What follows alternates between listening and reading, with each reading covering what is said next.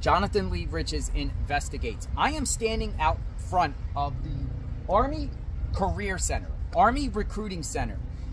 Why am I here? Well, let's talk about Brent Kopacka and the Moscow, Idaho case. There is still a lot of speculation out there whether Brent Kopacka is involved with the Moscow, Idaho case. As we all know, Brent Kopacka got into a standoff with authorities in his coffee apartments in Pullman, Washington, December 14th and December 15th, 2022. Now, this was about a month after the Moscow, Idaho stabbings occurred. As some of you may or may not know, the November 13th, 2022, 4 college students got brutally stabbed in Moscow, Idaho, 1122 King Road. And when we all heard about what happened with Brent Kopacka in this standoff in Pullman, Washington, which is still under investigation, the authorities are still sealing the case with that, so no one knows what happened in that aspect. People wonder, people want to know, did Brent Kopacka do these Moscow, Idaho stabbings? Was he involved in any way? Did he work with anyone? I spoke to Brent Kopacka's best friend. I spoke to his best friend named Darin Dunkin, and I sent him a message on Facebook. He wasn't happy with me because he knows I've been making videos about Brent Kopacka. He knows that I was at Brent Kopacka's apartment sharing with all of you the location of where he looks, where he lived at the time. But he spoke to me, and I want to share with everyone our correspondence with one another, and then we will further discuss. Check it out. Okay, so this is the conversation I had with Darin Dunkin, who is the best friend of Brent Kopacka. You can see him they're putting their arms around each other. Hey, dude, I'm covering the Moscow, Idaho case. I got a big platform here. Help me put these Brent Kopacka rumors to rest.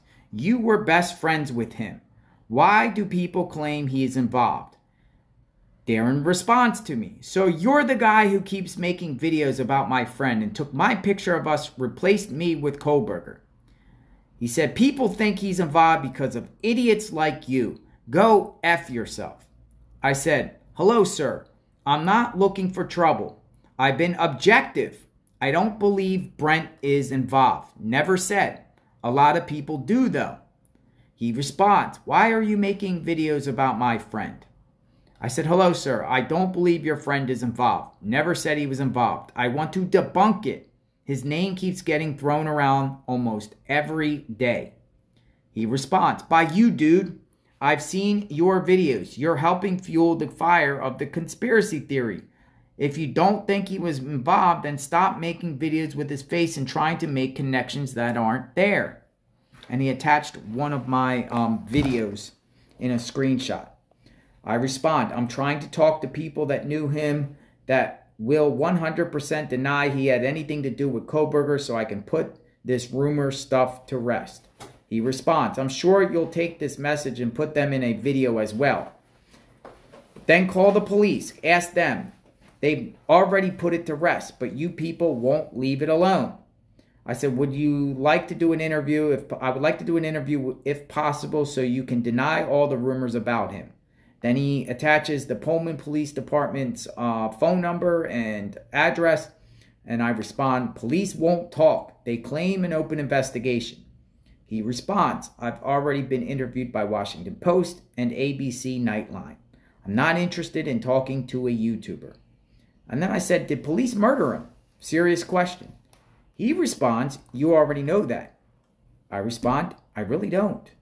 He responds, yes, you do. You've posted about it. I said, do you and his family believe that they murdered him? I really don't know. That's why I'm coming to the source. You know him best. I have many friends who served. He said, good for you. I'll tell you why people think he did it. He said, you read the papers. You know how he died. I said, because Kohberger was driving around Nevada Street that early morning right by his apartment. People think Kohberger picked up Kopacka. I don't think that. He responds, all allegations, no proof. Nevada. You don't even have the right state, he says. I respond, Nevada Street. Right on the corner there by his apartment. PCA said Kohberger drove there around 2:45-ish multiple times. People think Kohberger picked up Kopacka there, went to Moscow, then dropped Kopacka off around 5:30-ish. That's what people think, the proximity. I just want to put these rumors to rest and move on. He responds, not true. Brent didn't even know Kohberger. I said, awesome. I agree. I'm his best friend. We were like brothers. I'm trying to mourn over his death, and you people keep throwing it in my face. I would know if he knew that guy. He did not. I respond, I want to debunk this nonsense and focus solely on Kohberger. I chose to report what other people put out there because I am covering this case.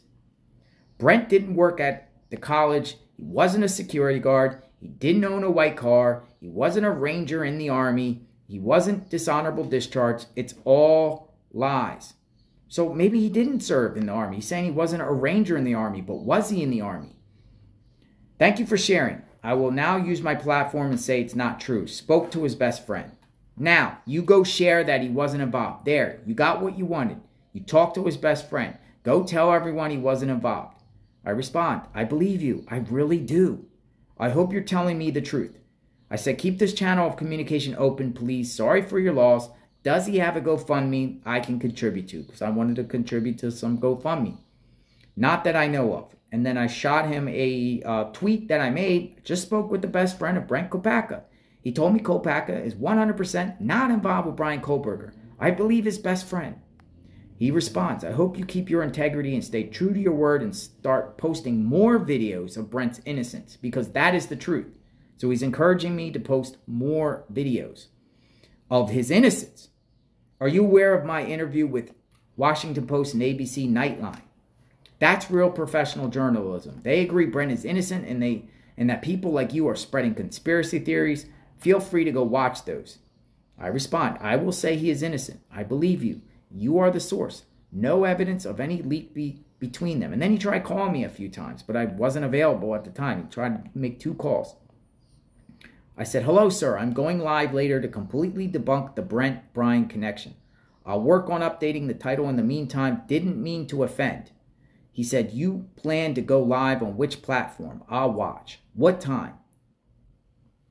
And that's it. And that's the end of the conversation I had with Darin, and his last name is Dunkin. He identifies as the best friend of Brent Kopacka. Let me know what you think. Do you believe the best friend or not? I believe him. Do you? So is there any connection between Brent Kopacka and the Moscow, Idaho murders, or any connection between Brent Kopacka and Bryan Kohberger? I say no.